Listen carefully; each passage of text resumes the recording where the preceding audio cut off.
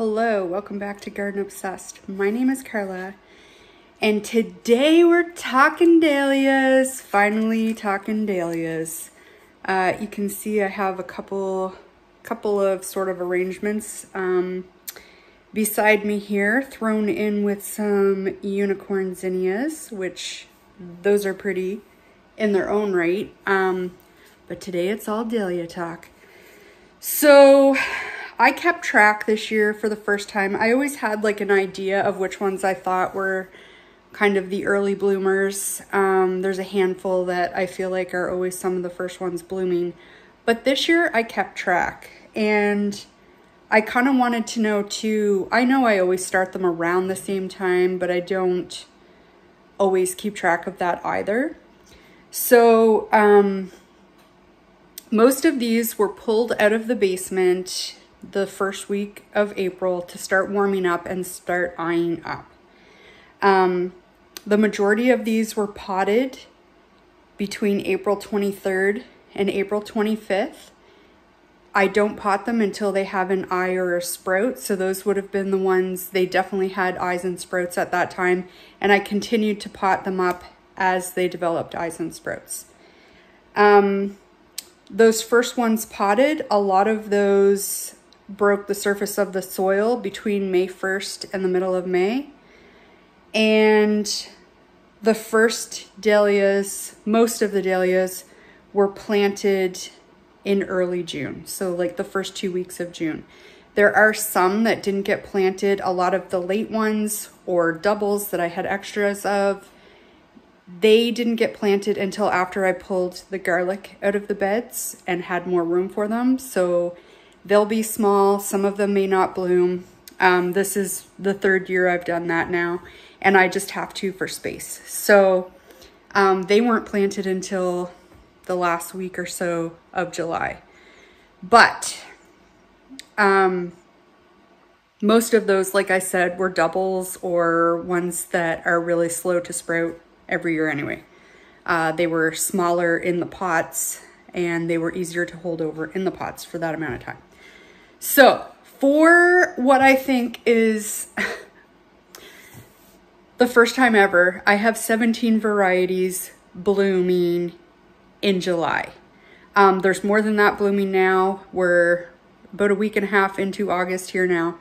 But I really wanted to keep track of, you know, I don't usually have more than like a handful of blooms in July, and to have 17 varieties blooming in July when the majority of the dahlias don't get going until mid-August or later, it's insane. We had like an incredibly warm early season this year. I'm not gonna get my hopes up that this is gonna be like an every year thing, but it'll be interesting to see, now that I'm keeping track, if the same ones that are the early bloomers every year continue to be the early bloomers every year. So on July 11th in Zone 5 Canada, Nova Scotia, I had my first bloom, and it was undersized for sure. It was a Shiloh Jasmine. It was beautiful nonetheless. Some of these I have pictures for, most of them I have pictures for, but because everything was so early, I didn't really have my game on, and some of the blooms, the early ones, got like destroyed by earwigs because I just didn't have like my organza bags dug out, and you know, I wasn't looking for them that early, so I kind of got caught by surprise. But I think I do have a picture of this one. And if I do have photos or videos, I'll definitely throw them up and show you. The next one came on July 13th. There were two blooms that bloomed on July, or two different varieties that bloomed on July 13th. Excuse me. Both were new tubers to me this year too, which was a surprise. A lot of times the ones that you buy, you know, in the current season, are a little slower to eye up because they've been usually stored a lot better than the ones that I've had at home, like have been stored in proper conditions. I store mine on the warmer side just because I don't have an option. So they were Cozy Town Bounty and Wine-Eyed Jill. Wine-Eyed Jill is one I had before and lost, and I received it as a bonus tuber this year and was stoked because it's one I always really liked. Then on the 16th, we have a lone variety, which is Blight and Softer Gleam. That's one that I have noticed as an early bloomer, and I think I've had it for, it's one of my oldest dahlias, probably 4 or 5 years, and it is usually on the early train. Then we had on the 19th of July, 4 varieties bloom. The first one is Pooh. And I gotta tell you, Pooh is a dahlia that didn't really appeal to me, but it's one Jarrett really liked. We tried purchasing it a couple years ago, and the tuber rotted. And so I saw it late this spring in a greenhouse and was like, I should get that for Jarrett. And lo and behold, it was one of the first bloomers. And I gotta tell you, once I saw the bloom in person, I don't actually mind it. It's not my favorite colors. It's red and yellow, hence the name Pooh. But yeah, I'm rethinking the collarettes. They didn't appeal to me before, but I think I might give a few of them a try.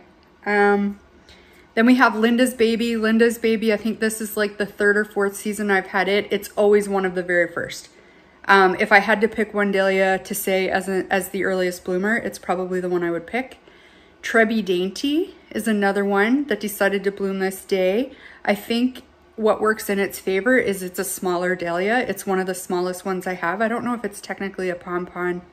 It might be, I'm not sure, but it's definitely one of the smaller ones that I have. And another one is Lark's Ebb that I would say, along with Linda's Baby, is always one of the first. It would probably be my second pick for early bloomers. The very next day, on July 20th, we had 2 more. Interesting, because they're similarly colored as well. Jowie Winnie and Caitlin's Joy. I'll go ahead and throw up Jowie Winnie first. It has definitely been the more prolific. And they're really big ball dahlias. There have been, I think, at least 3 or 4 blooms on it since the 20th of July. Caitlin's Joy is the other one, and it has only had, I think, 1 bloom. And I think I have a photo. If I have a photo, I'll throw that up as well. At some point when they're blooming together the next time, which I should have taken a photo then, but I didn't, I kind of want to compare them side by side. The next day, on the 21st of July, we had Aubergine bloom. It is one of only 2 anemones that I have. The other anemone is Mexico. And Aubergine is my preferred between the 2. Mexico, I'm debating maybe not growing next year. I always change my mind once it starts blooming, but we'll see this year. I really want to cut back on some of the varieties so I can have more of some of the ones that I really like. Like, it would be nice to be able to have 3 or 4 plants of some of my favorites and be able to have more matching ones in bouquets and stuff. But I don't know, we'll see. The next day, on the 22nd, Zundert Mystery Fox started blooming. And it's an interesting color. I really like it. It's kind of, I don't know, it's not really a rust red. It's not really red. It's not really like corally pink. It's not really orange. Maybe, and you know, I think that's where the name comes from. It's kind of a chameleon. It can kind of look different colors in different lighting at different times of year. But anyway, it's definitely a keeper. I like that one. On the 25th of July, we had another new to me this year. This was also a bonus tuber, and I have nothing like it. It's so cool. Muchacha is what it's called. It's colors that I don't think I don't gravitate to them. I think there's maybe just fewer in those color ranges, and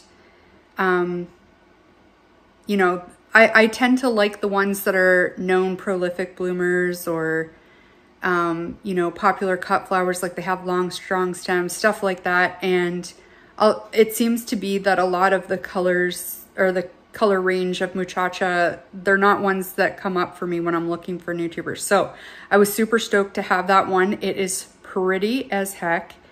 On the same day, we also had, this is a no ID one. I've been calling it bride to be. I know it's not bride to be. It was from a big box store the first year I started growing dahlias. I know better than that now.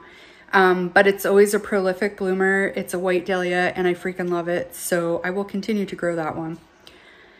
Now, a few that squeaked in at the last minute. On July 30th, we had two. Castle Drive. It's popular for a reason. She's a pretty girl. It's quite a large dahlia and it has a lot of colors in it, so it goes with a lot of things. And the other one on the 30th of July was Wizard of Oz. There seems to be a lot of color variation with Wizard of Oz, and I know there's a Wizard of Oz light now as well. Mine is pretty dark pink, which I think I was mad about for 5 minutes when I first got it, but it is a really pretty pink and I do actually really enjoy it now. And then on July 31st, right under the wire, we have Sweet Love. Now, Sweet Love and Sweet Natalie are by no means exactly the same color, but they kind of give me the same feeling. And between the two, I probably like the coloring of Sweet Natalie a little better, although Sweet Love is gorgeous as well. It's a little pinker. But Sweet Natalie, dang, that thing clock faces. So it's not blooming yet this year. We're gonna keep an eye on it, but if it's, you know, as equally disappointing this year as it was last year, I think I'm cutting it and we'll double down on the Sweet Love. But those are the 17 dahlias blooming so far, or not so far, but that bloomed before the end of July for me. I think we'll do this video every year to check in and make sure some of our early bloomers are actually early bloomers. Like, you never know if it's a fluke 1 year or not. And yeah, lots of exciting dahlias to come. So 17, that's about 1/3 of what I have planted this year. So lots to still see. I hope you come back and enjoy those with me as they start blooming. I don't know when I'll do another one like this. Maybe we'll do, like, you know, what's blooming in my garden in a couple weeks or something like that. And we'll show you the next batch that are blooming. Yeah, so I hope you enjoyed this video. I hope you come back. I really do enjoy when you guys leave comments and, you know, we get to message back and forth. Some of you are regulars. I love chatting with you guys. I'd love to hear how your season is going. Are you growing dahlias? What's your favorites? What ones do I need to get? I know I'm trying to cut them out, but, you know, it's like a constant quest, right? Yeah, you replace some of the old ones with some of the new exciting ones. Dahlias, there's a lot of drama this year with them, with a few of the breeders. I'm not getting involved in any of that nonsense. And of course, diseases and viruses are always hot topics too, but they really, despite all of that, they really are still one of my biggest joys in the garden. So come back. I'd love to see ya. We'll see you again next time.